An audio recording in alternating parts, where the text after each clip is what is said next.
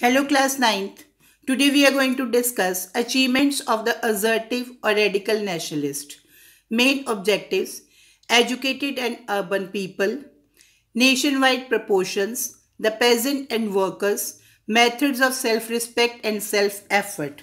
Before discussion of topic, we must know the following terms. National politics, set of activities that are associated with the governance of the country. Crippled to become unable to walk or move properly. Non-cooperation, refusal to cooperate as a form of protest. Handicraft, activity involving the making of decorative objects by hands. Impetus, the force or energy with which a body moves. Assassinate, murder for political or religious reason. Armory is a place where the weapons, bombs, and other military equipments are stored. Treasure, the funds or revenue of a state, institution, or society. Children, today we are going to discuss achievements of the assertive nationalist. The assertive nationalists added a glorious chapter to the history of national movement. They clarified its objects, taught people self-confidence and self-reliance. They prepared the social base of the movements to include the middle class, students, youth, and women. Their achievements were as follows. These leaders were able to inculcate national pride by extolling. Extolling means praise lavishly. Extolling India's past, Tilak revived the Ganpati and Shivaji's festival to arouse national sentiments. Now let's come to the reading part. Achievements of the assertive and radical nationalist. There is no doubt that the assertive nationalists succeeded only in reaching the educated and urban people. Educated means people who are able to give the moral and intellectual instructions. Assertive nationalists are those who believe in the aggressive methods and their ideas could not reach the masses. Masses means common people or the common people. Their movements could not assume nationwide proportions, means their movements were not reach up to the nationwide, means all the corners of the countries. The peasants and the workers still could not join the mainstream of the national politics and struggle. Politics means activities related to administration. They failed to organize mass struggle. Mass struggle means struggle related with the common peoples. They were unable to include the middle class families to realize their goals. India still lacked a nationwide organization to carry on political struggle in an effective measures. Moreover, assertive nationalists gave a new slogan to the Indian nationalist movement like non-cooperation, passive resistance, mass agitation, and self-reliance. Non-cooperation means refuses to cooperate. Passive resistance, non-violent opposition to authority. Mass agitation means that is a protest for the common people. Self-reliance, reliance on one's own power. The self-reliance was promoted by the setting up of Swadeshi stores that sold in the Indian-made goods. Swadeshi, as we have discussed, use the goods made in your own country. Jamshedji Tata established iron and steel industry. Bengal Chemical Works was set up during this phase. Even Rabindranath Tagore set up a Swadeshi Bhandar. They declared that India need a total freedom from foreign rule. Now let's come to the reading part. But the criticism cannot belittle the achievements of assertive radical nationalists. Their achievements were marvelous and their sacrifices were noble. They preached the methods of self-respect, self-effort, and asked the nationalists to rely on the character and strength of the Indian people. They declared that their goal and their great sufferings and sacrifices were needed for the task.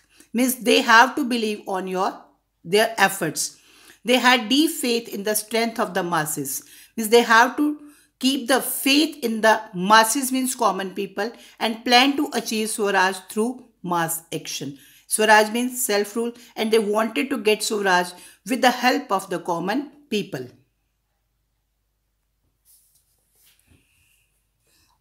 They preached the method of self-respect, self-effort, strengthen the Indian people. They had deep faith in the strength of the masses and planned to achieve Swaraj through the mass action. They tried to cripple the administration by the weapons of non-cooperation and boycott. Boycott means say no to the foreign products. They propagated the use of Swadeshi and boycott, the foreign goods which helped the survival of the Indian handicrafts and the industries. These all factors like boycott, Swadeshi, non-cooperation, self-reliance, self-respect gave the impetus to the nationalistic strength, sentiments and the unite the whole nation. Impetus means force or energy. Now let's come to the remaining part of reading. They tried to cripple the administration by the weapon of non-cooperation and boycott. They propagated the use of Swadeshi and boycott of the foreign goods. Means Swadeshi, goods which are used, manufactured in your own country. Boycott means say no to the foreign goods, which helped in the survival of Indian handicrafts and industries. The boycott and Swadeshi movement gave an impetus to the nationalistic sentiments and united the whole nation in a bid to cast away the yoke of the foreign rule, and they wanted to save India by the aggressive methods. Now here there is a difference between the opinion of early nationalists and assertive nationalists. Now we will discuss this difference.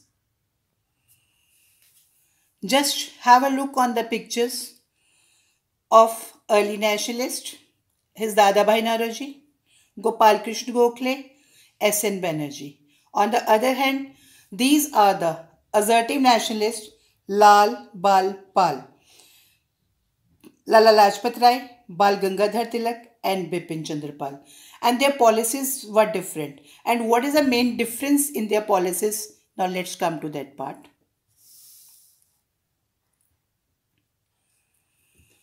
Just have a look on this difference in the methods and objectives of the early nationalists.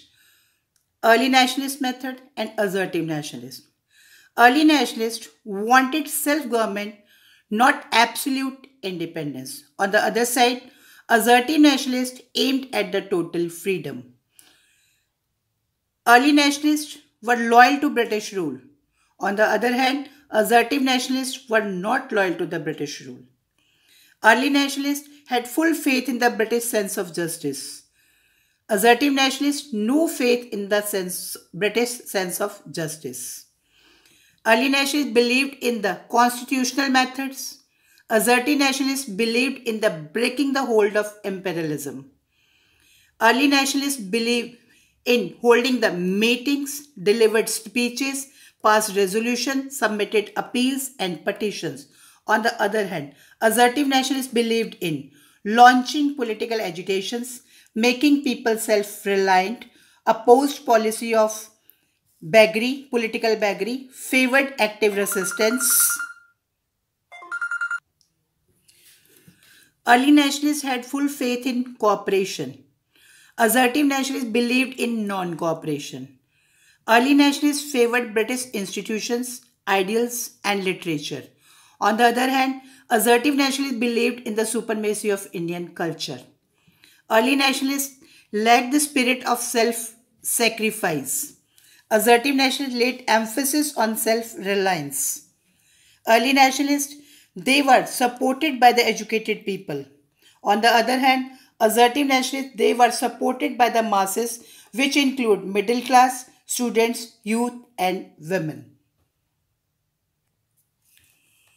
As we know, the agitated never preached a bloody revolution.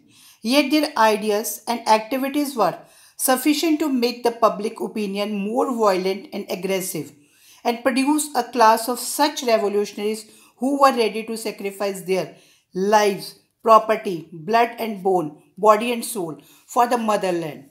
As a result, their preachings were born revolutionary, youth like, Bhagat Singh, Khudiram Bose, Chandrasekhar Azad, Ram Prasad Bismil, Batukeshwar Dutt, Veer Savarkar, who did not hesitate to assassinate the British officers and loot government armory and treasury. Now let's come to the remaining reading part. By their speeches and the writings and the fighting, nationalists filled the Indian people with the fearlessness and infused in them the such courage, and they stood up a rock to challenge the British imperialism. Imperialism means when the strong nation rule over weak nation. The Kesari and Maharatha. These are the two newspapers of Bal Gangadhar Tilak, infused in the Indian people the spirit of assertive radical nationalism, means the feeling of aggression. Though the agitators never preached a bloody revolutions, they were not upset, they did not want to upset anything, yet their ideas and activities were sufficient to make the public opinion more violent and aggressive and produce a class of such revolutionaries who were ready to sacrifice their lives and property, blood and bone, body and soul for the motherland. Means they were able to sacrifice the entire thing of their life for the sake of their motherland. As a result of their preaching, were born revolutionaries youth like Bhagat Singh, Khudiram Bose, Chandrasekhar Azad, Ram Prasad Bismil, Batukeshwar Dutt, who did not hesitate to assassinate the British officers and loot the government armory. Armory is a place where the weapons are kept and treasury. They wanted to drive away the British rulers by the means and break up the chains of motherland. They were so influenced by the agitators, means protesters, and they never hesitate to confront the mighty British Empire. Confront means they came face to face to the British empires. Now, assertive nationalists wanted to drive out the British rulers by the means and wanted to get free their motherland. They their sacrifice made by the young men not gone into the vain. They shook the foundations of the British authority who came to be believed that their days are in Indian soil were numbered. In this way, assertive nationalists played a very important role in the freedom movement of India. It was because of their efforts, sacrifices made by assertive leaders that the partition of Bengal was cancelled in 1911. This incident gave a fresh self confidence to the Indian nationalists. Now, let's come to the remaining reading part. The sacrifices made by these young men did not go in vain. They shook the very foundation of the British authority. Authority means the power which take the decision, who came to believe that their days on the Indian soil were now numbered. Now they will have to start the back counting. They will have to leave the India for Indians. In this way, we see the assertive nationalists played a very important part in the freedom movement of India.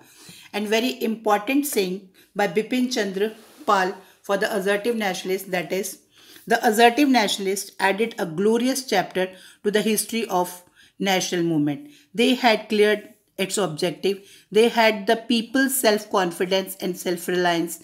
They had prepared the social base for the movements by the including the lower middle class, students, youth and women. Children, you will have to reread this part again and kindly follow the snap homework. Thank you.